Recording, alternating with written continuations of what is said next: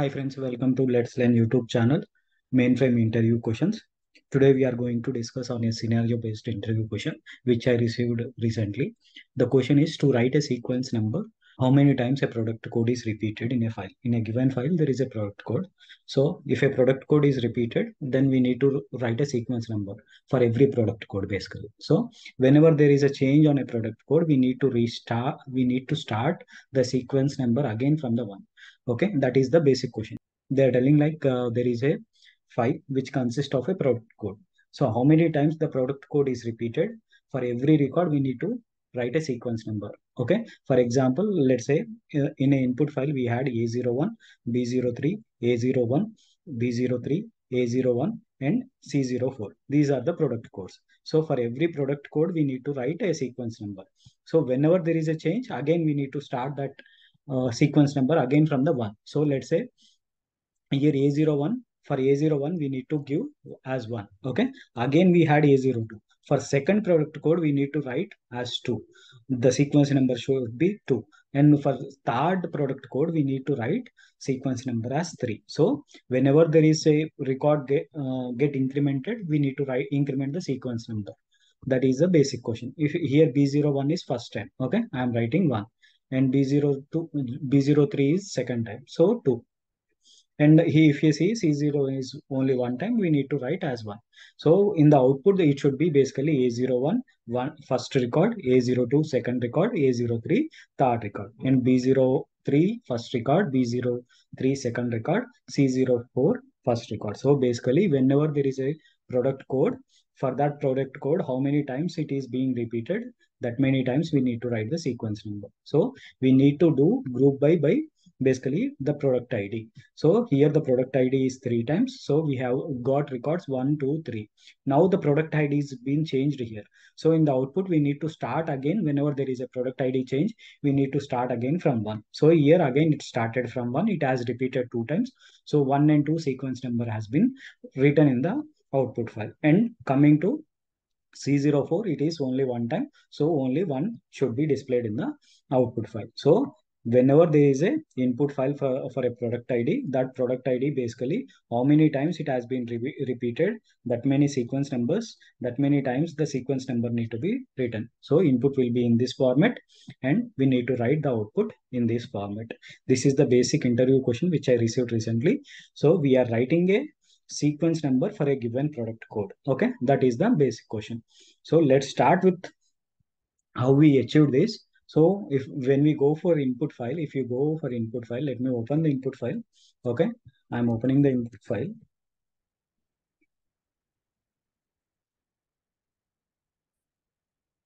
So if you see here, I got A01, A01, A01. Okay, here 3 times. Again, I had A01, A01. So again here A01. A01 has been repeated 6 times. So 6 we need to write 1, 2, 3, 4, 5, 6 for A01. Okay, coming to B03, how many times it is? 1, 2, 3, 4. So it is 4 times. So B01 should be basically 4 times. 1, 2, 3, 4. C01 is only one time. In the output, we should go at C01 as 1. So this is the basic um, interview question we need to achieve with respect to JCL. So what I have written is I have given an output file. In output file, I am creating that sequence number. Okay. Coming to sysintd star, I achieved this with respect to shortcut. Okay. This is the input file which I have seen just now. Okay, this is the input file which I have seen just now.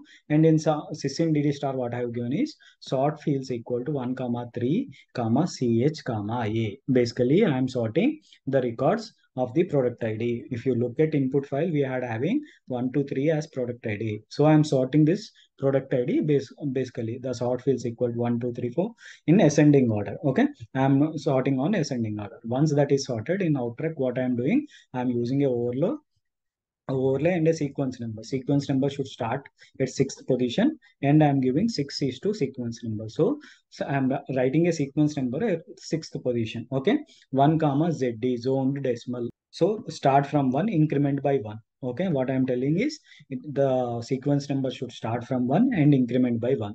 Okay, so after this, what I'm doing, I'm giving continuation. Continuation should be always at 72 position, and the next continuation line should be started at 16th position. Okay, this is the 16th position. I'm giving restart equal to 1 comma 3. What does this restart do is whenever there is a product number change, it will restart the sequence number again from the 1.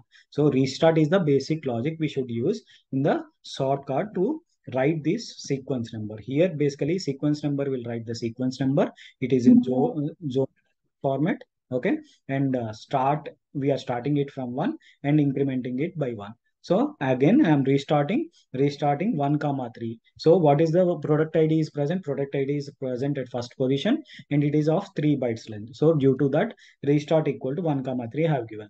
Now if I submit this JCL, basically we will get the sequence number in the output file. Okay, sequence number in the output file.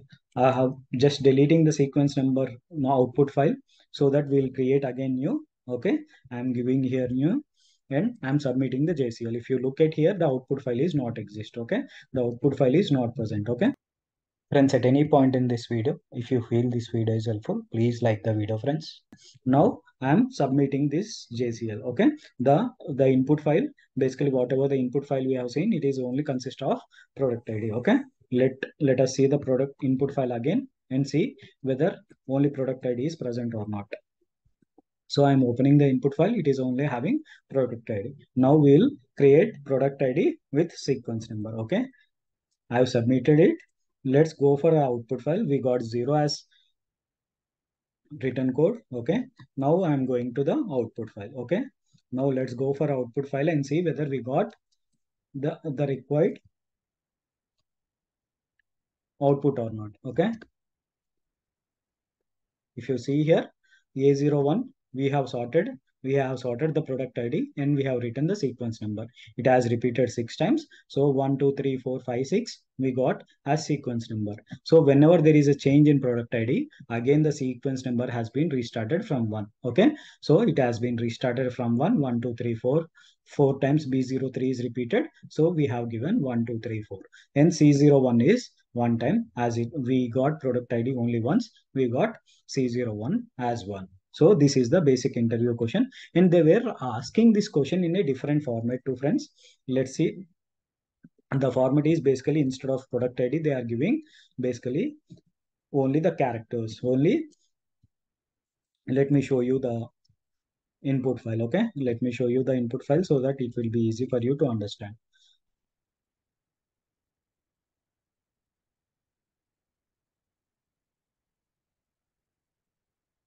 So if you go for this input file, if you see here, they were giving only this type of only one character.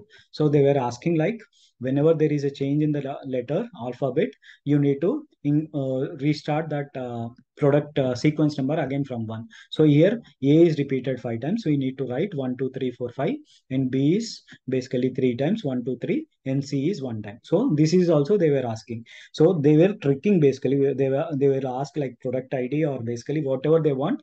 Basically the requirement is to write a sequence number for a given key. Basically this is a key here. Okay, we should consider this as key. So whenever there is a change in key, the sequence number should start again from the 1. Okay, that is the basic one. If we take this input file and try to run this, basically what we should do is the only changes is we need to look is basically, okay, what we should do is basically instead of 3, how many bytes we are restarting, that we should give. So sort fields equal to 1 comma 1 CHA, this will sort basically this input file. Okay, even here it is sorted, but if it is not sorted also, we should give basically this as to sort it. Okay, once we sorted, I'm just giving the sequence number at 6th position, and this is zoned decimal, so start from 1 and increment by 1. Okay, this is what I have given. Once that is done, I restarted 1 comma 1 I have given. Why I have given 1 comma 1? Because here we had key as only one character. So one character, due to that I have given 1 comma 1. In previous example, product ID is 3 digits. So I have given 1 comma 3. Now the key is basically 1 digit. So I have given 1 comma 1. So let's submit this one. I'm creating a new output file. I am submitting this. Okay, let me submit this. Once we submit, we got max is 0. Now let's go and see the output. We should get the same output. Okay, we should get the same output in the sequence number. Okay, so when I browse this, we are getting what? Whenever there is a key change, that the sequence number has been repeated, restarted from again from 1. So that is how we achieved. If you see here, A is repeated 5 times. So it is have sequence number 1, 2, 3, 4, 5 in the output file. Now B, we got where the key got changed from A to B. So the sequence number has been restarted from 1 to 3. So 1 to 3 we got, and so C is only present one time. So we got as 1. This is what basically the sequence number whenever there is a change in a key. So we need to write a sequence number whenever there is a change in a key that should be restarted again from 1. That is the basic interview question. And we have seen how to achieve this. I'm done with the interview question, friends. We'll meet again with a new interview question.